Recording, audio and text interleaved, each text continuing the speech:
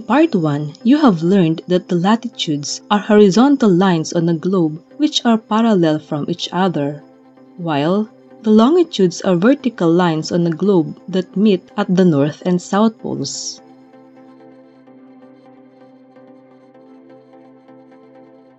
Now, let us locate places on Earth using coordinate system.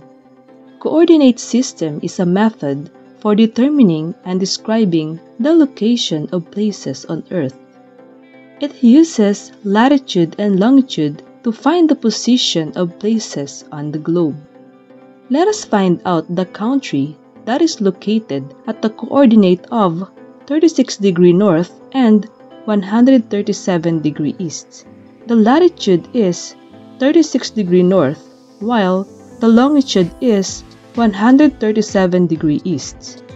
To locate the country, let us place the horizontal red line at 36 degree north and the vertical red line at 137 degree east. The point in which the latitude and longitude intersect is called a coordinate. A coordinate is the intersection point between the latitude and the longitude of a certain place to find its location. This is the coordinate of 36 degree north and 137 degree east. The country located at this coordinate is Japan.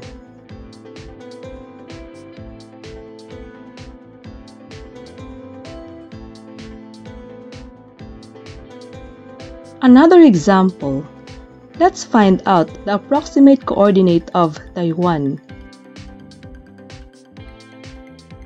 Let us put a dot on Taiwan and place a horizontal red line at 24 degree north and another vertical red line at 121 degree east that pass across the dot. The dot is the intersection of latitude and longitude. Thus, the approximate coordinate of Taiwan is 24 degree north and 121 degree east.